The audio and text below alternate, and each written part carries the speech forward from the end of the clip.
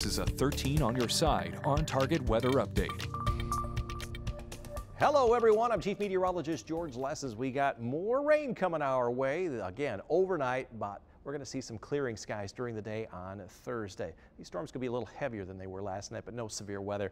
And then another round of some scattered thunderstorms and showers on Friday, and they'll last through Saturday morning. Rest of the weekend looking pretty good.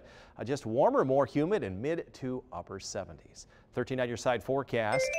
It'll be breezy and in some areas a little cooler than it was yesterday. Some areas just about as warm, low to mid 70s, low 70s with those scattered storms just about everywhere on Friday into Saturday morning. We'll hit 75. Rest of the weekend looking pretty good. Slight chance of an afternoon shower on Memorial Day afternoon, but a better chance for rain will come next Tuesday night into Wednesday as they get a little bit more humid. And as we head toward the end of May and to the first day of June, it is going to cool off with highs in the 60s.